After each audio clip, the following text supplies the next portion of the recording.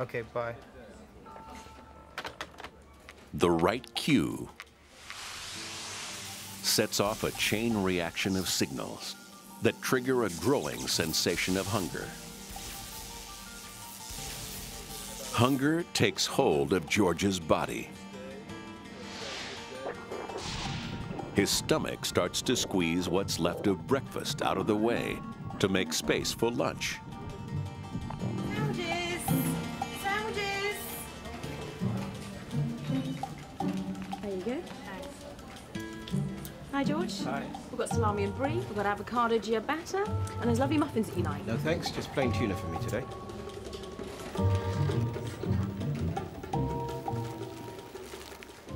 As soon as George looks at his food, his brain starts to calculate how filling it's likely to be. It wants more than just a meal. It wants a satisfying meal.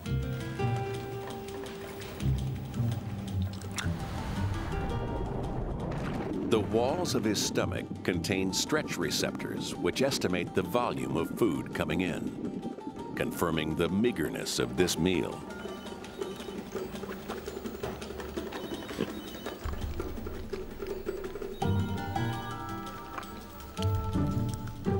George has failed to satisfy his hunger. His body faces an unprecedented situation. He hasn't eaten enough to keep him going.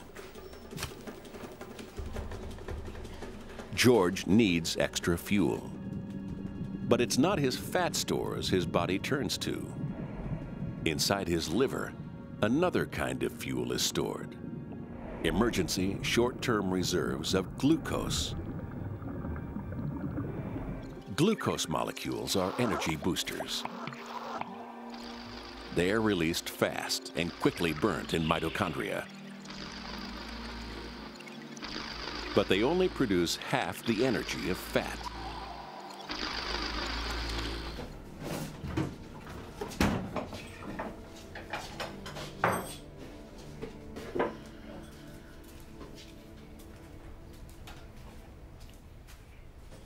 George's body would normally refill glucose stores after every meal.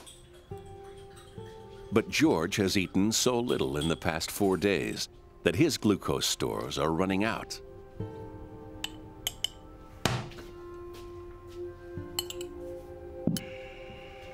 I think you've got it all wrong about this girl. Come and play basketball. That's the way to lose weight. No thanks. You give me a donut and a cup of coffee, I'll show you how to dunk. Using up these stores will have a deceptive effect on his weight loss. When glucose is stored, large amounts of water are locked up with it. As the glucose is released, so is that water. George is urinating an extra 2 pints a day, and that's a lot of weight.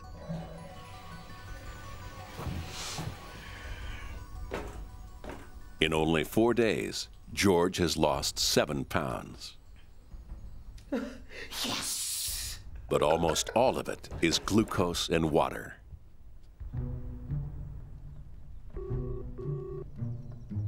George may think his diet is going well. Hi, this is Lorraine. Please leave a message after the tone. Hi, Lorraine. It's me. But his George. body fat Look, stores I are just still wanted to say sorry about intact. the other night. Look, I've got a lot of work to do for the next couple of weeks, but maybe we could get together and tune I don't know, dance a cha-cha? His glucose stores, on the other hand, have almost run dry. And when they do, the battle with his body will really begin.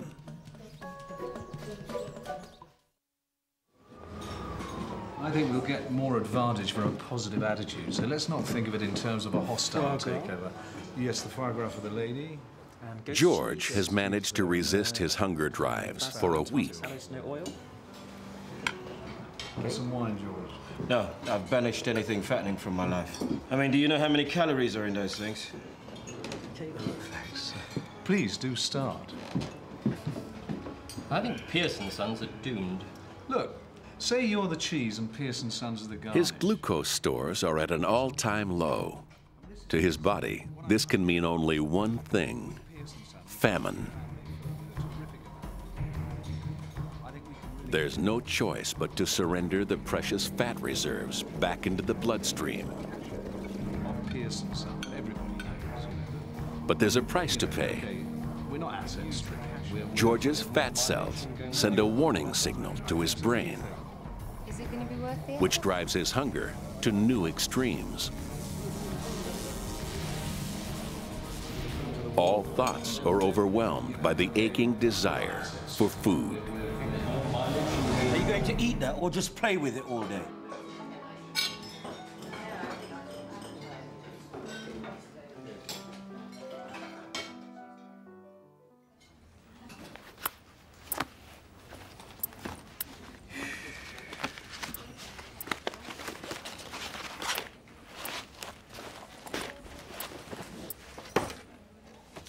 George's hunger drives are interfering with his ability to concentrate on the simplest of tasks.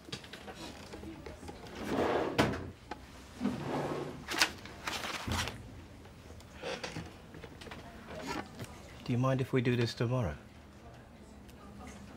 Fine. We'll do it today. I don't know why, but Lorraine Harper speaks very highly of you. You know Lorraine? Through Henry. Henry? Henry Pierce? Her boyfriend?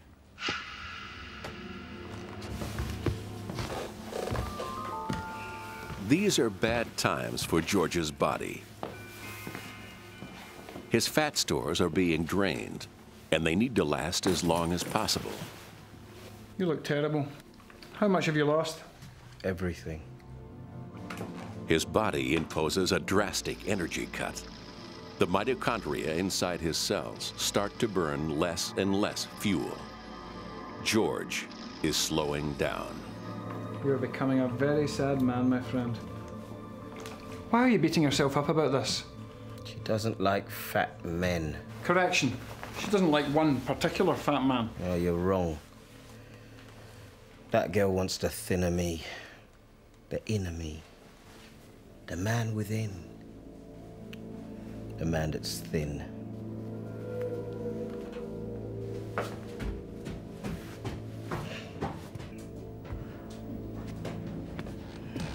George may be shedding fat, but when it comes to shedding the pounds, he's in for a shock. Fat is much lighter than glucose and water, so he's hardly lost any more weight. To lose 7 pounds of fat would take George another month.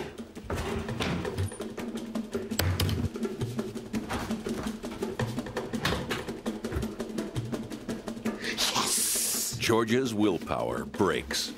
He can no longer hold back his hunger drives.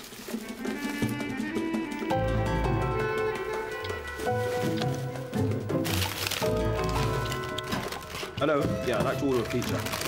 The super deluxe, please. Extra cheese and extra pepperoni. No, in fact, double pepperoni. Oh, do you still do the second one half price? I'd have one of those as well.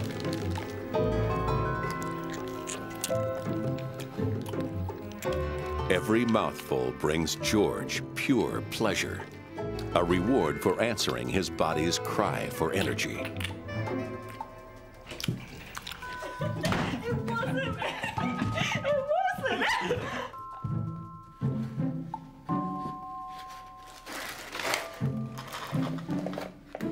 Peckish?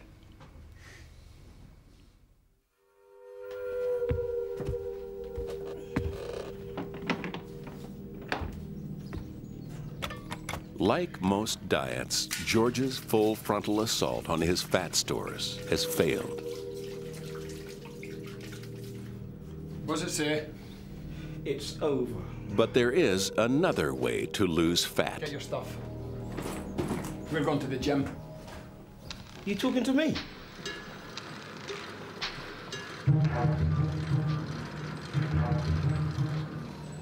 When it comes to losing weight, there's no such thing as a free lunch.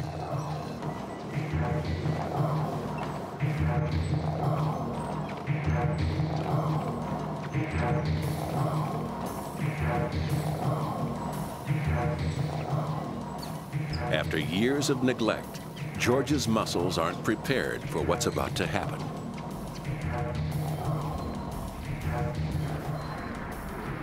The blood supply to his muscle fibers has withered with disuse, so very little fat can be delivered to them. Inside every muscle cell are emergency fast-burning glucose stores. But these are just a short-term fix.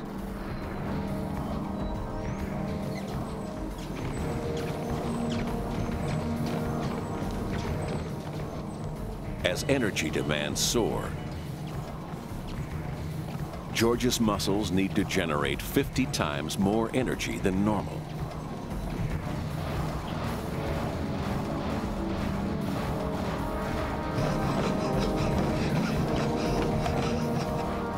His mitochondria haven't a hope.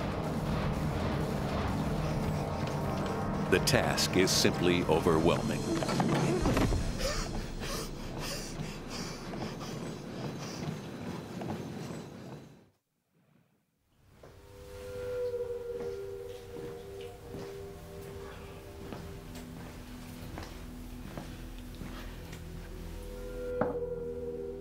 George may feel like a sudden bout of exercise has done him more harm than good.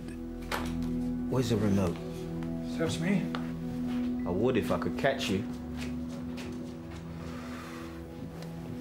But as he rests, an astounding metamorphosis begins. Now, we're gonna have a look at the joint. Throughout George's muscle fiber, new blood vessels are growing, increasing supplies of energy-rich fat. And deep within the muscle cells, his mitochondria start to divide, doubling the energy they can generate.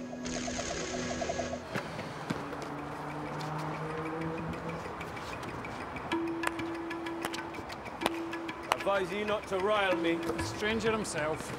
Yeah, I'm coming in. Good. Exercise is transforming George's body to burn more fat. And as his fuel demands rise, his fat stores release their supplies. Oh, thought you'd forgotten how to play. An elephant never forgets, Keith. But because George isn't starving himself, this release of fat does not shock his body into thinking famine has arrived. And his hunger drives are kept at bay. It's a virtuous circle. The more George works out, the more efficient his muscles get. And the more fat they burn, the more energy he has. After 8 weeks of vigorous exercise, they have become fat-burning machines. More fat is being delivered, and there are now many more mitochondria to burn it.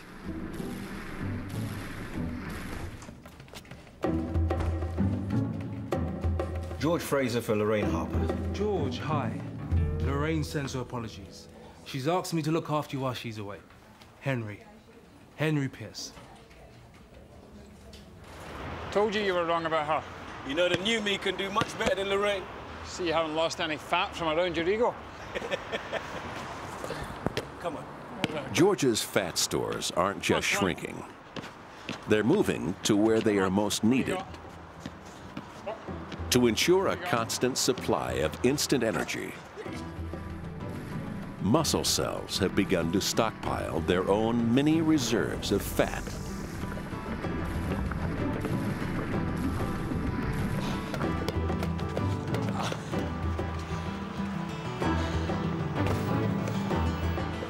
I tell you what, Henry seems a nice guy. A bit quiet. Could do with losing a bit of weight. Maybe you could help him.